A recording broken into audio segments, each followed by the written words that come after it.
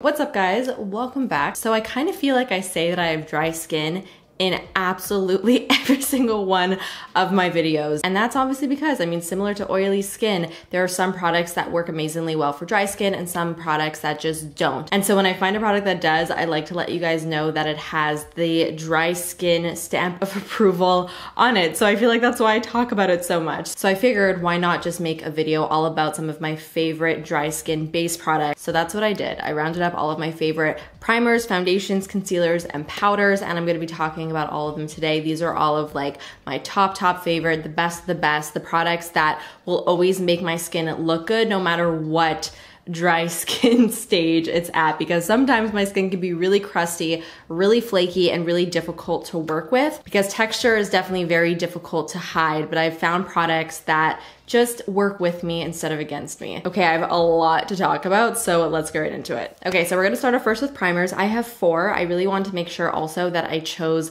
different primers for different concerns or wants and needs. Starting off first with the smoothing primer. Now, smoothing primer for dry skin can be especially tricky. I find it very difficult to find a good smoothing primer that actually does the trick in smoothing out my skin and that also doesn't accentuate the dry patches on my face and doesn't pill, because I find most smoothing primers pill like crazy on my skin. There are only a gentle handful of smoothing primers that I find actually do the trick, and the Tatcha, the liquid silk canvas, is probably one of my all-time favorites. So this is a smoothing primer that applies much more like a cream, and it doesn't really have like a silicone texture to it. And I feel like that's really the key, because those silicone-based primers for my skin type just really don't work. They don't mesh well together. So because this is more so a cream formula, it just blends and melts into the skin like a moisturizer would. And it leaves like the softest, most silky finish on the skin that makes your face look like a Facetune filter, you guys. Like, it is so blurring and smoothing. Somehow this product just makes your skin look and feel so silky smooth. So it's wonderful if you are looking for a smoothing primer. This is absolutely dry skin friendly.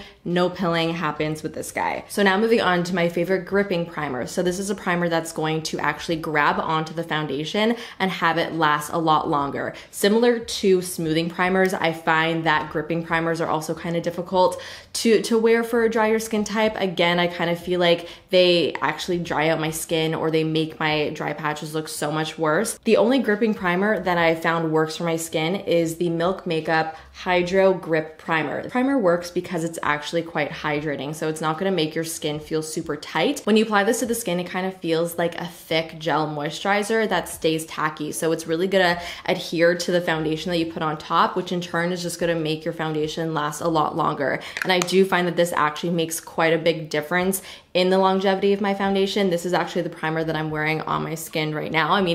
You can't really tell because it is just a primer. You can see that there's no patchiness going on, which can also sometimes be an issue with those gripping primers. Like, the foundation can apply a little bit unevenly. It is not the case with this guy. So it's really good. And I do know that this is quite a popular product. I remember when I had asked you guys what some of your favorite primers were for 2019, a lot of you guys said the Milk Hydro Grip. So clearly this works for a lot of different skin types and a lot of different people, and it works for me as well, so I love it. So my favorite type of primer variation is definitely the glowy primer. A glowy primer does just that. It makes your skin look glowy, and what's really nice about glowy primers is that they are quite versatile. You can use them, I would say, in like 3 different ways. You can either put them all over your face on their own to give you an all-over glow. You can also put them on just the high points of your face if you want a more specific glow, and then you could also mix a little bit into your foundation, which is really great, especially when you want to take a more matte and full coverage foundation and kind of just add a little bit of glow and life to it. So I have 2 favorites here. One is quite new in my collection. The other one I've had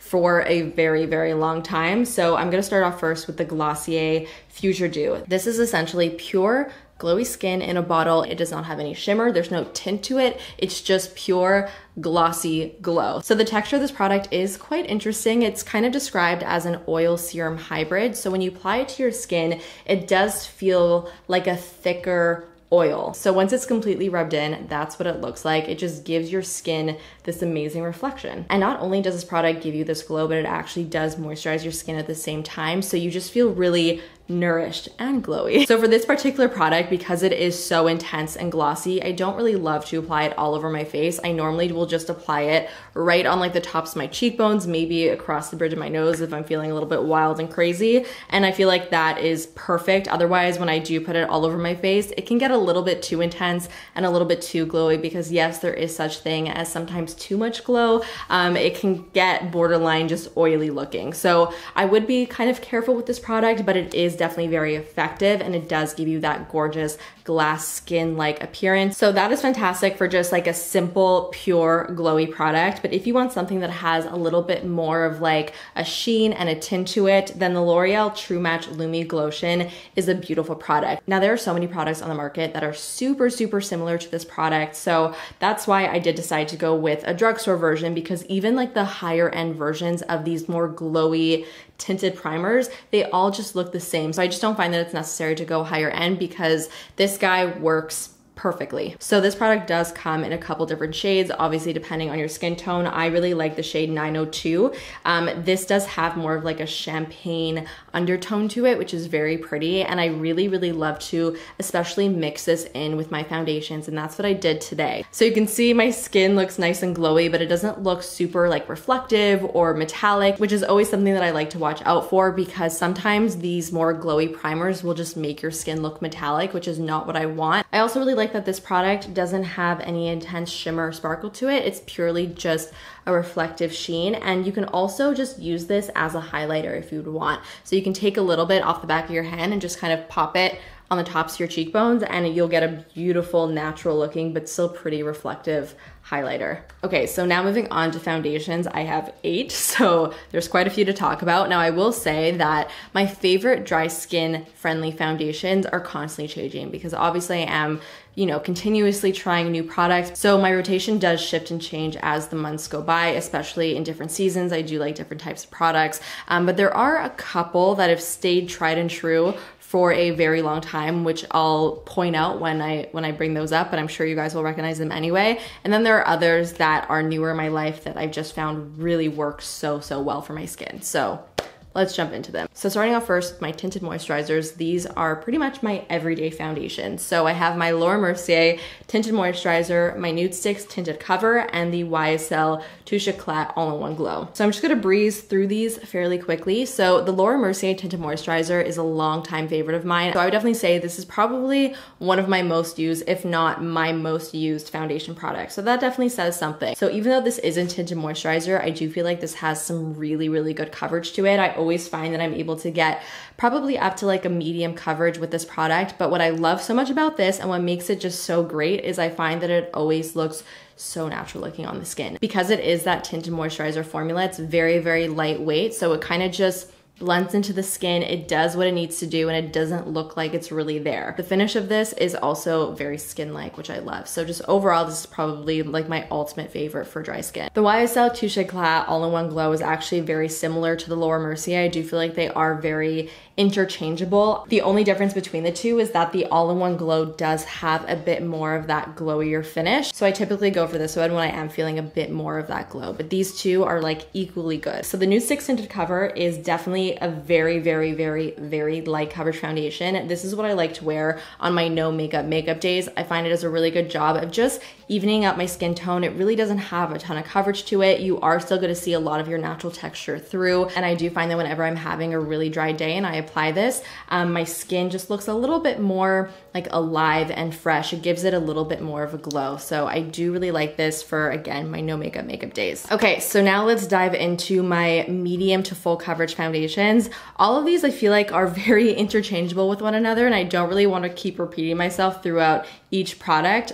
So I'll just say a few words about them. But honestly, I feel like the reason why I like each one of these is because they all kind of do the same thing. So let's just quickly go through them. First things first, I have my Shiseido Synchro Skin Self-Refreshing Foundation. This is a product that kind of blows my mind because it has such amazing coverage to it, but yet it still looks so fresh. This product will truly just make your skin look flawless, but it won't give you that heaviness that a lot of full coverage and medium coverage foundations can sometimes give you, especially when you do have a drier skin type. You know that medium and full coverage foundations can kind of be a little bit tricky because if they're too heavy, they're really going to accentuate the dryness on your face, and it's just going to make your skin look really, really heavy. And so I do make sure that all of my full coverage foundations do have this certain level of like hydration and freshness to them, because it really helps in combating that texture that I have on my face. Very, very similar to the Synchro Skin is the Makeup Forever Reboot Foundation. This is what I'm wearing on my face right now. This is actually very comparable to the Synchro Skin. I feel like it gives me a similar effect, but the Reboot Foundation is slightly more hydrating. The Reboot Foundation also wears really, really well. I find it looks just as good as when I first apply it to right to the end of the day. Okay, so next up we have the Milani Screen Queen Natural Finish Foundation. I know I'm repeating myself, but this is also very, very similar to the Shiseido and the Makeup Forever Reboot Foundation. I've actually been really, really enjoying mixing my Milani Screen Queen with a little bit of my Makeup Forever Reboot. I find that they mix really, really well together, and I don't really know why I do that. I just feel like it does add a little bit more coverage to the mixture, but because they are so similar in formula, I still get that really nice natural finish. So this is a very, very, very good drugstore alternative to both of these products. I feel like it does just give such a gorgeous natural look to the skin, but it still perfects everything, still evens everything out, but it's not heavy at all. And I still find that it is quite hydrating and gives your skin a really nice skin-like glow. That's not too over the top either. So this is really just so fantastic. I can't get over it. These two guys are two of my favorite more full coverage foundations. So the other three were medium. This is definitely more full. So the Laura Mercier Flawless Lumiere Radiance Perfecting Foundation has been the foundation that I've been wearing to like events. When going out and events were a thing, this was always the foundation that I would go to. It was full coverage. It made my skin look completely perfect and flawless, but it still gave my skin a lot of life. This foundation does have a beautiful glow to it that's again not over the top. It's that perfect kind of like satin finish. I also find that this product photographs really, really well, which is why I would often favor it for going out or for events where I would be photographed. So the last foundation that I want to talk about is quite new in my life. I've only had this for a little bit over a month. This is the Oma Say What Weightless Soft Matte Hydrating Foundation. Oh, guys, this foundation is so good. So it does say in the name that this is a soft matte but hydrating foundation. When I read that, I was very intrigued because most matte foundations just don't work for my skin, but because this did say that it was hydrating, my hopes were high. So this product does give you a soft matte satin finish. What that means is that it's not going to be a matte that's gonna completely flatten out your skin or dry you out. It's just something that's a little bit softer than a hydrating or glowy foundation and more hydrating than a typical matte. So again, it's that perfect in between. So the texture of this product is very, very, very thin in texture. It's not quite serum-like, but it definitely doesn't feel like a thick foundation at all. And that's what I really like about this. And I feel like that's why it works so well, because even though it's that really thin texture, it still has great coverage to it. So you do not need a lot of product at all. A very, very little amount is gonna go quite a long way, and you're gonna be able to cover your entire face. With dry skin especially, the smaller amount of product that you use, the better. Because especially if you have any type of texture on your face, the more foundation you pile on, the more likely it's going to attach to that texture and accentuate it. So you do wanna apply nice thin layers of your base makeup and kind of just build it up where you feel like you need it. And for me at least, that's always where I find I get the best looking results. And because this is more of like a soft matte finish, I actually really love to mix my Lumi Glotion in here or any other like glowy primer, because it just kind of gives it that little bit of extra boost of a glow. Chef's kiss, so gorgeous for a full coverage foundation, for dry skin, it's fantastic. So that is it for foundation. So now let's move on to concealers. I really wanted to focus on formulas that were especially hydrating for really dry under eyes, because trust me, I know how frustrating it is to apply a concealer that's not suited for drier under eyes. Oh, it just gets really messy really quickly. Starting off first with the Kosas concealer. So this is probably the most hydrating concealer that I have. This is actually marketed as an eye cream and concealer hybrid. So you can imagine that it is very, very hydrating for underneath the eyes. I do really like this more for every day. This is not really a product that I would wear to like an event or on a night out, because I don't really find that this has a ton of coverage. It lands somewhere between like a light and a medium coverage. It's not super light, but it's definitely not like super medium either. It's right in the center, but it's definitely enough for a great everyday finish because it actually adds like a hydrated sheen underneath the eyes, which I think is, again, very, very flattering. And so if you have very, very dry under eyes, this is the one that I would recommend the most. Next up, we have probably one of my all-time favorite, like top 3 concealers. This is the Josie Maran Vibrancy Argan Oil Full Coverage Concealer Fluid. So this is a hydrating concealer that is more on the medium to full coverage side. This is not super light coverage, so this is actually something that I really do like to wear when I am wearing my more medium to full coverage foundations, or if I am wearing my tinted moisturizers. I feel like I'm able to use this concealer in both instances, which is really nice, and it's not gonna look weird or crazy. Now, this doesn't give you the same like hydrated sheen that the Kosas concealer gives, but it instead just works well if you do have a dry under eye. Like, it doesn't attach to any dry patches. It kind of just smooths everything over. It doesn't crease, it doesn't settle, it doesn't look heavy. It's just like a perfect concealer in my opinion. A very similar formula I find to the Josie Maran Vibrancy Concealer is the Ilia True Skin Serum Concealer. This is just another really nice hydrating medium to full coverage product. I feel like this again works really well if I wear more of a full coverage foundation or a light coverage foundation. It is quite versatile and it just always looks good underneath my eyes and it never looks heavy. So that's all I really got to say about that. Okay, so if you want something that is still very, very flattering for a drier under eyes, that's more of a medium to full coverage again, but that's not quite as like glowy or necessarily hydrating for the under eyes, then the Hourglass Vanish Concealer is really, really great. Now, even though I don't really consider this to be a hydrating concealer, it still works very, very well for a drier under eye because of the formula. This is a very creamy concealer, but it has a very thin texture to it. But when a creamy concealer is also really thick, that's when things can get a little bit south and you'll start to notice a lot of creasing and heaviness underneath the eyes. So because this is creamy,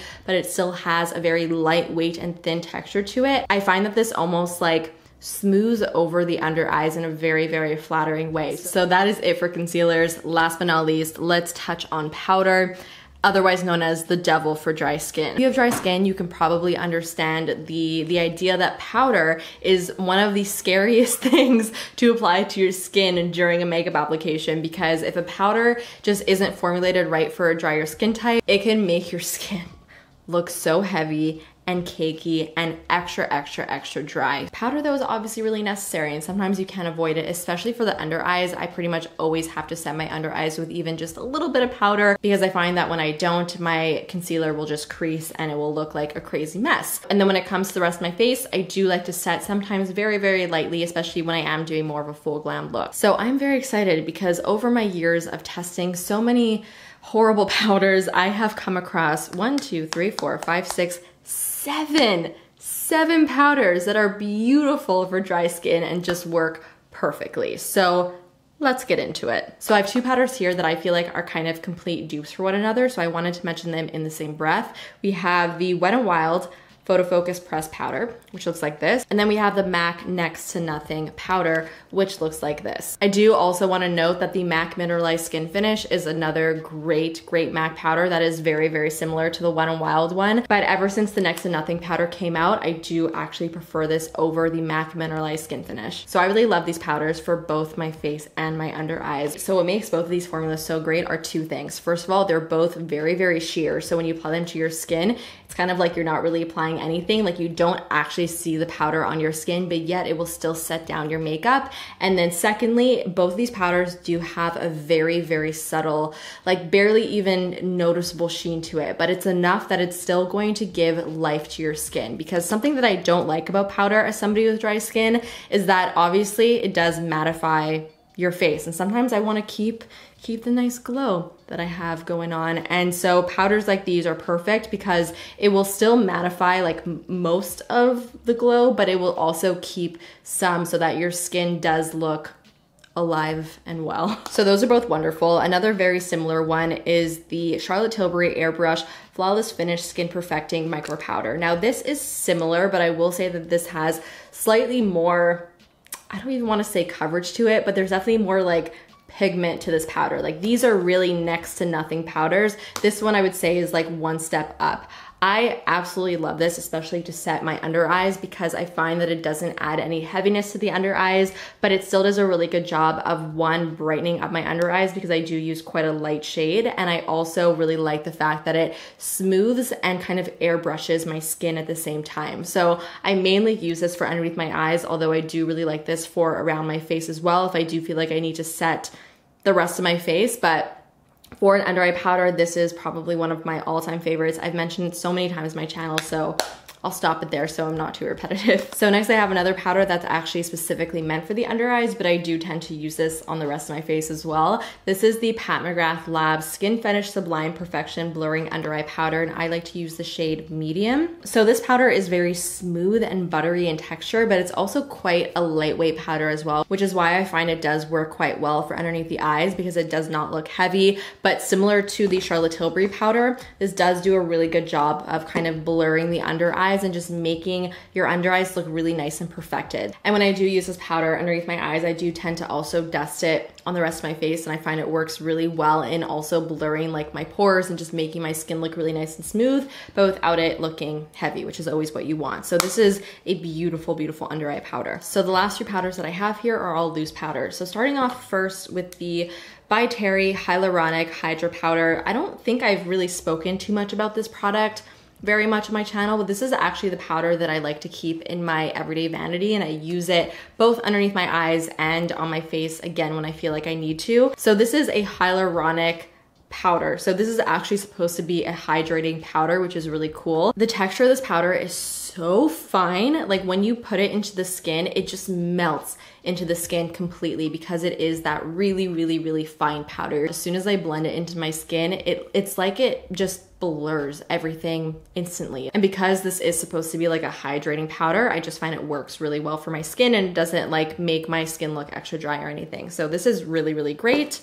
I also do really like the Becca Hydra Mist Set and Refresh Powder. Now this is a powder that I do prefer for around the face rather than underneath my eyes. I do use it underneath my eyes every once in a while, but it's not my absolute favorite. On the face though, it's a really interesting powder. So this is a powder that is actually quite refreshing. It's super strange, but when you put it on your skin, it almost has this like wet sensation to it. So when you put it on, it almost feels slightly hydrating. It's the weirdest thing and it's very difficult to explain, but it almost sets down to like a slightly creamier finish. It's very difficult to put into words. This is something that you kind of have to experience to fully grasp what I'm trying to say. But because of the finish of this powder and the way that it like sets down on the skin, I just find it to be very flattering. So I really do like that as well. So lastly, I actually have two Hourglass powders that I want to talk about. I was originally just gonna talk about the Veil Loose Setting Powder, but then I was like, Jamie,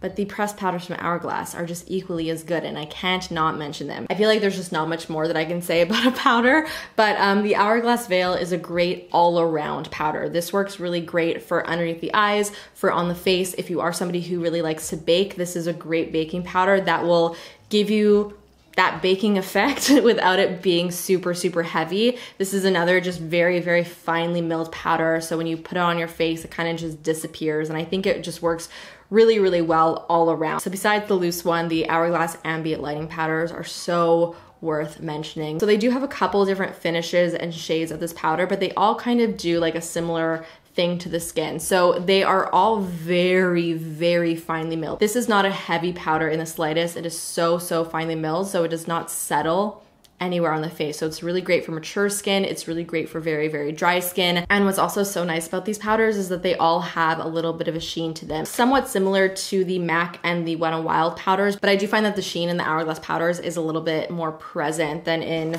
these guys. So again, these are great if you don't want to completely mattify and you want to keep a glow going. These are really, really beautiful. All right, guys, that is it. We spoke about a lot of products today. I really hope that you enjoyed this and that you found it helpful. Let me know all of your thoughts down below. Let me know some of your favorite dry skinned base products. Give this video a big thumbs up and of course subscribe if you're not subscribed already. And I'll see you guys in the next one.